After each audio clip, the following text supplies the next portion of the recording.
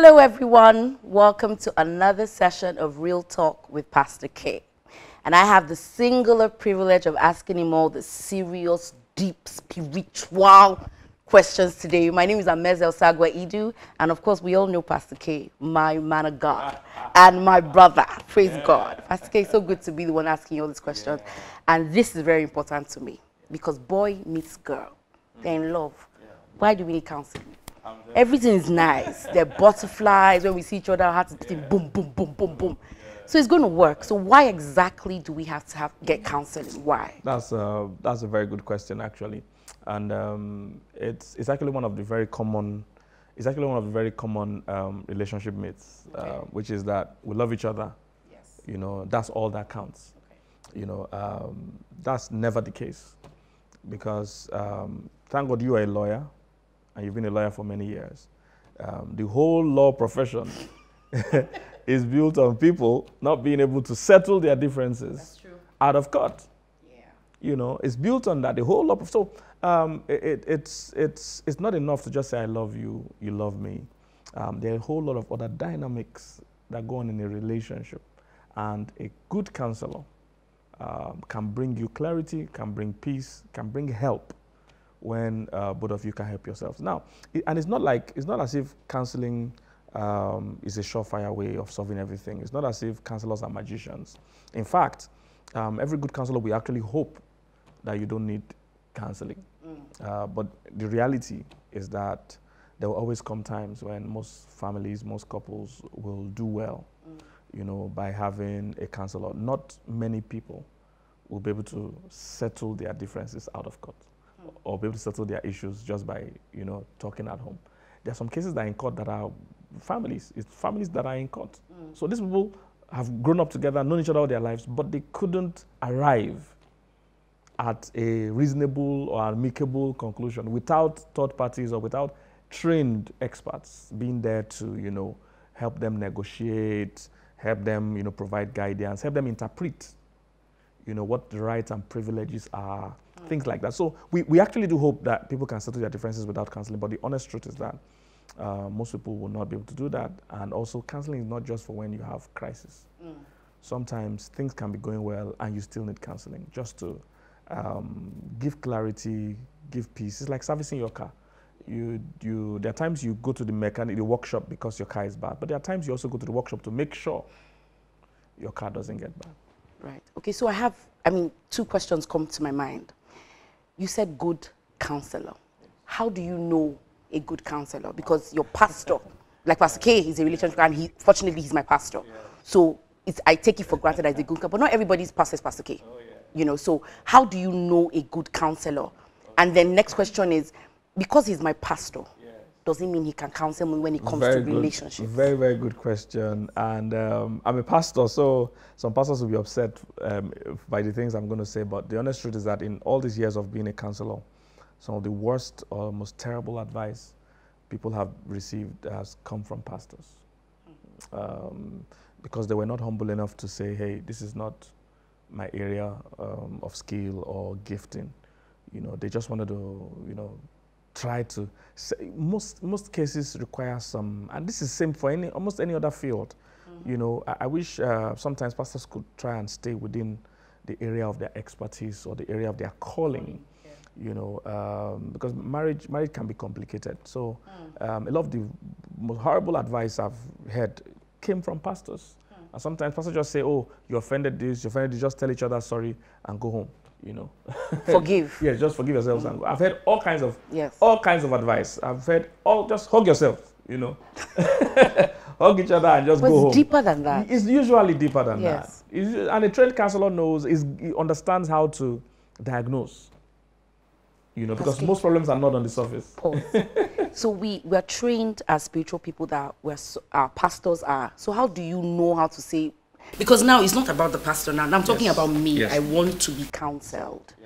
So how do I know that my pastor cannot counsel me and deal with that? That is a tough situation.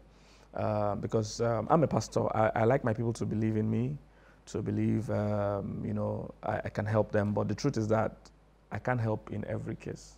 Even as a counselor, we're going to start our counseling training, courses are available now. One of the things we train our counselors to realize is that you have to specialize. You can't handle every case. There are cases I've booked and entered into and found out, no, this is not my area. We are going to make a mess of each other. So I had to tell the people, I had to refund money, yes, and send them to somebody that could help them because there was no use wasting our time. You're collecting money. Oh.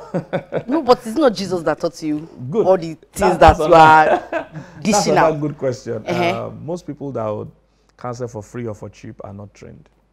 That's how you know they're not trained. It takes thousands of dollars to be trained. And generally people pay attention when they pay. Yes. Yes, when you just... If it's that expensive. Yes, it doesn't even have to be expensive, but when it's... In fact, my dream, and this is part of why we're even doing the counseling courses, my dream is that we would raise so much counselors that people would take it as a profession, you know, and they can focus and concentrate on it and be good at it. When we don't pay, what that means is that people are going to do this part-time. And you're a lawyer. How many high-profile lawyers have a part-time thing they're doing? High-profile, that you will consult when you have a real serious issue, that tells you, oh, I can't come to court today because I'm going to sell cars. No. When you are going to be big, when you're going to be specialized, imagine you're a doctor. Somebody has brain surgery. I say, where's his doctor? Say he's coming, oh, he has one other meeting, he's selling bread, he has a bakery. He wants to check if they've delivered flour.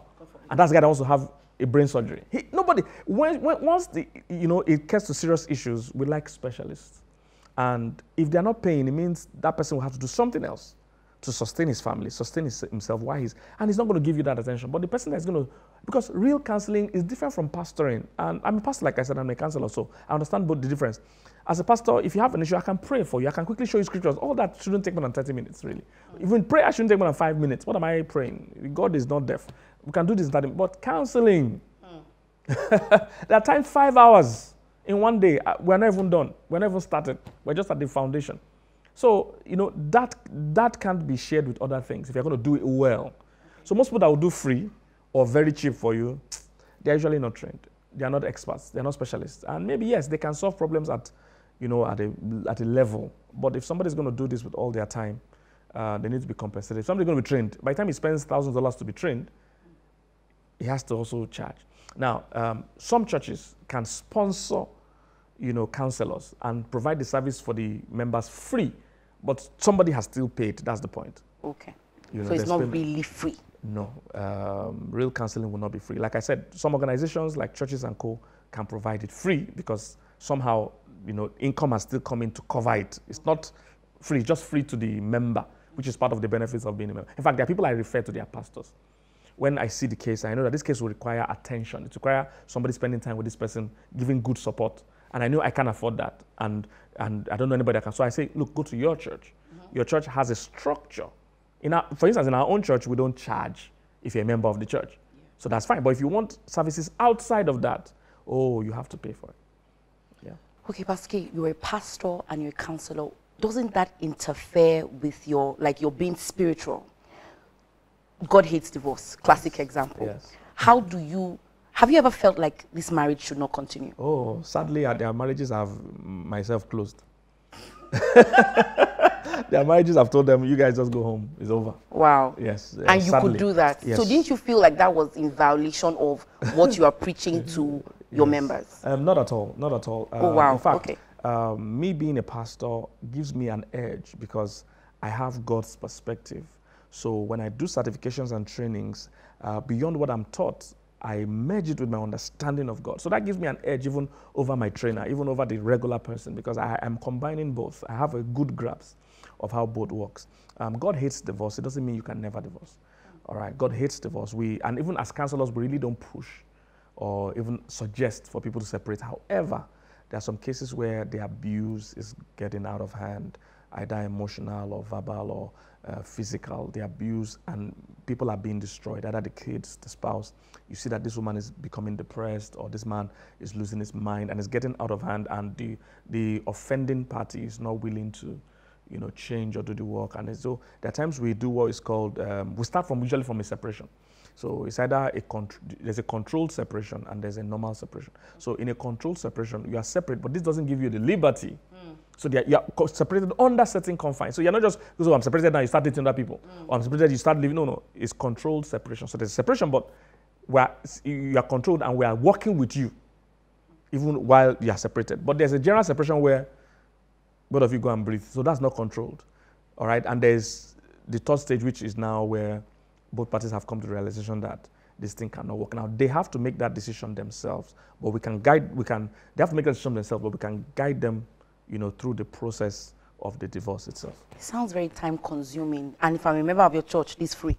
Yes. If you're a member of my church, most likely I won't be the one, because my role, might not permit me at this stage. Yes, at the early stages, I used to counsel myself, but if you're a member of the church, my role won't permit me to counsel yourself. But we have trained counselors in our church anyway.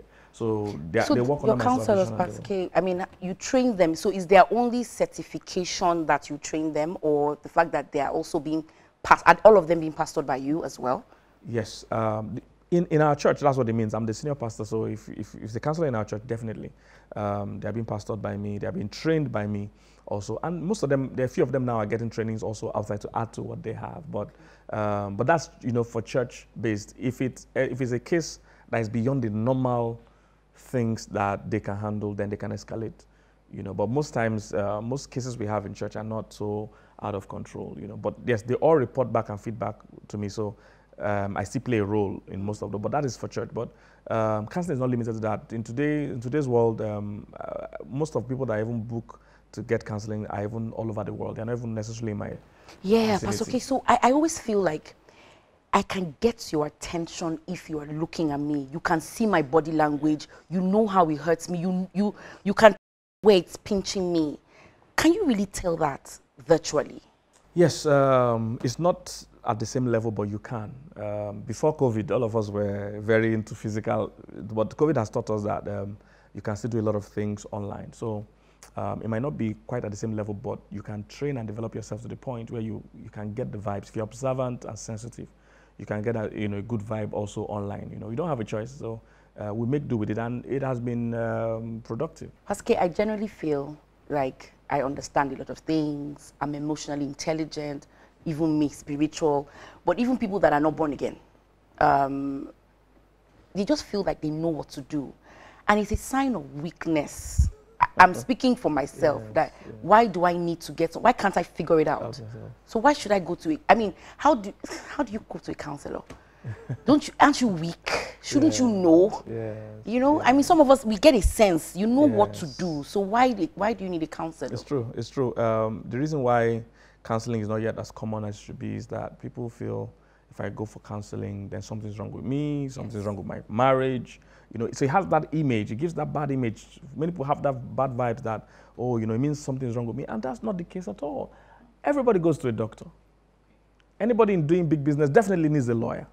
Because there are certain areas you are not as gifted or as knowledgeable, as you should be or as you need to be. So, in fact, I would look at you as a wise person if you go for counseling than if you don't go. And many people, especially men, struggle with going for counseling. You just feel, I can figure it out myself. And definitely you cannot figure it out yourself. The same way you can't figure out a lot of things. For instance, you take your car to the mechanic. You don't say, I'm going to figure it out myself, except you are a trained mechanic. If you are not, and most of us are not, you will humble yourself and take that car to the mechanic. So just because you are married doesn't mean you know so much about marriage. So from premarital counseling, you need to understand relationships. The statistics show that marriages are struggling. Yes. The statistics show that the CCA is about 52, is going to 60% now of marriages that end in divorce.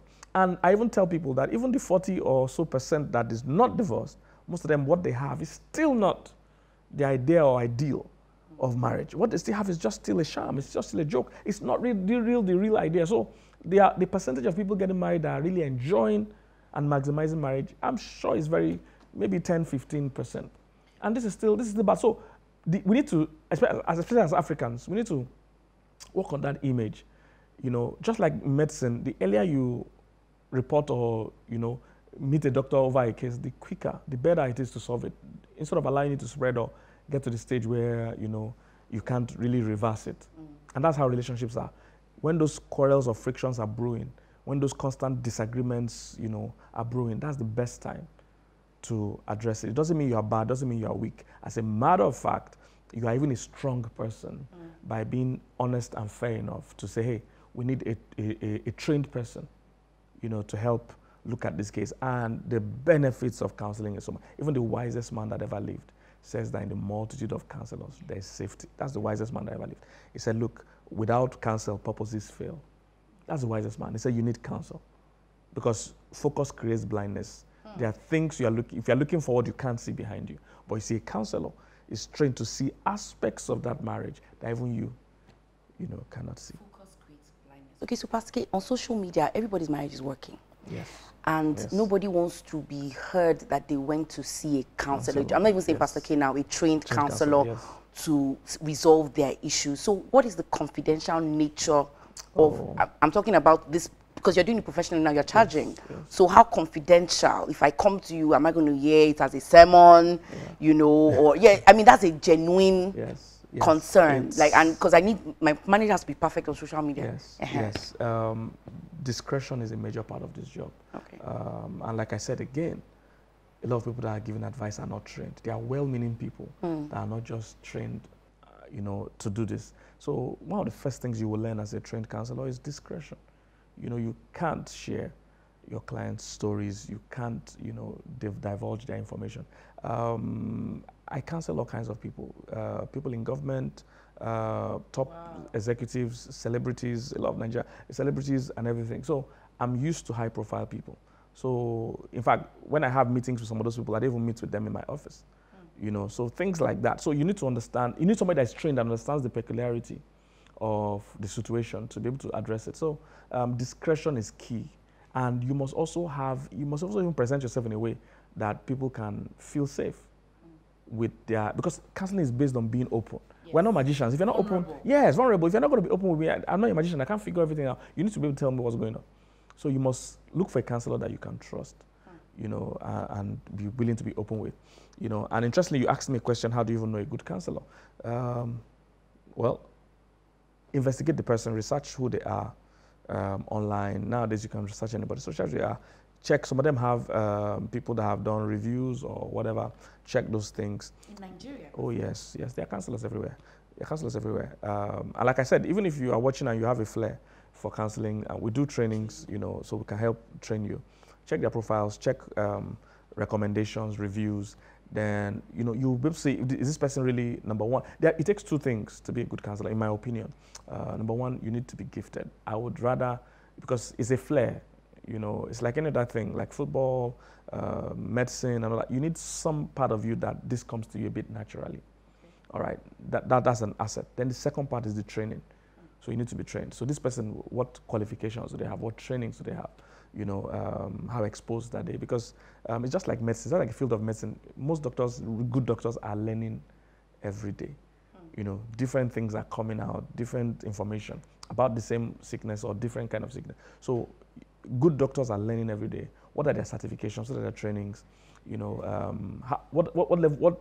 how many years of experience do they also have? Yeah, how long have they done this Yes, for? have they done this? Because experience also counts, you know, and all that. Pastor, you train people. Have you ever, in your training, because you have to give a certification, because they paid certification as well. Have you ever not certified somebody, like from the way they ask questions? You know, these person doesn't have a flair, but if they carry a Pastor K certificate, people are going, it sort of validates that they can do this. So have you ever refused to certify someone? Yeah, yes, but not officially yet. But yes, there are people I've felt can't do this job.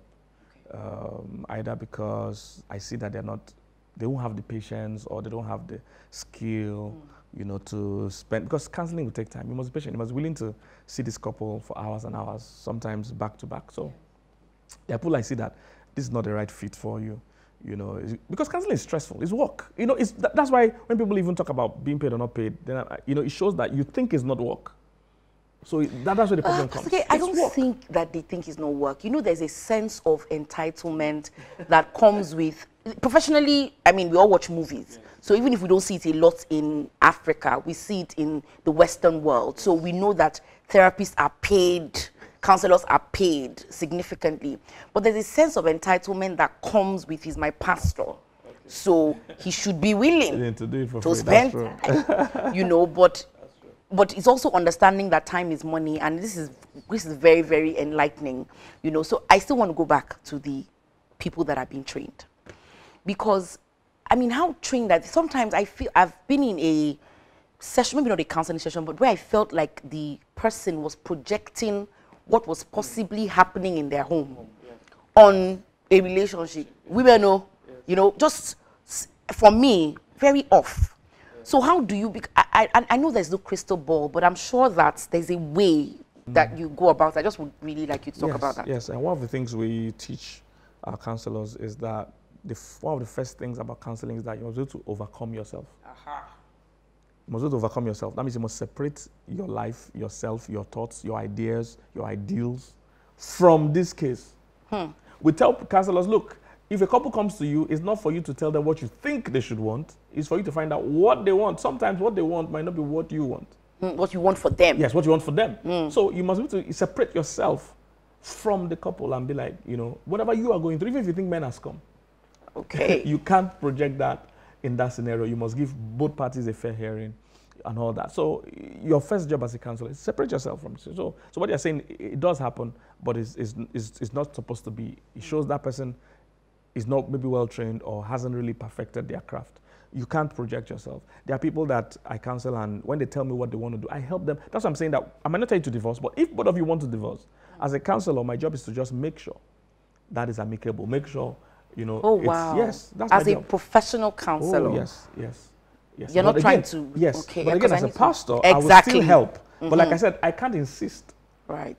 I can't insist. And there are even times that I'm the one that is even in support also, that you guys need to take a breather. You know, you guys need to. It's okay, that's very bold. Oh, yes. Yeah, there are cases where they abuse, you know, you can even see, there are cases where you see danger. And that's why I said sometimes pastors cause trouble because they just want to say, stay together. There are cases where you can see that violence has started. Somebody is very frustrated. So it has started with slaps. It started with pushing, shoving. You know that this thing will move, it will escalate more to real, you know, or to a worse level of abuse that will involve knives and guns. Yeah. So you can see it already. And you are seeing that this person causing this thing is not willing to change. So in those kind of cases, you have no choice but to tell the person, look, your life is in danger. You have to make a decision quickly.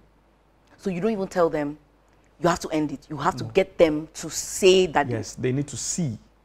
You know, and that's what counseling does. Counseling helps you see. Counseling helps you hack your mind.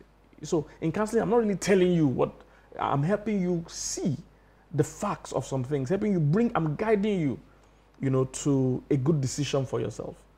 That's what I'm doing. So okay, you've done this for a long time. Yes. So you're sounding very, yes. And I don't know how long these people, because I mean, I don't think you can counsel everybody, but you sound so, like there's so much depth to what you're saying, and it didn't come in 1 year. So how long has this training that you've been doing for people? And when do you release them into the world? So how long is the training for? I have done this for like over 20 years now.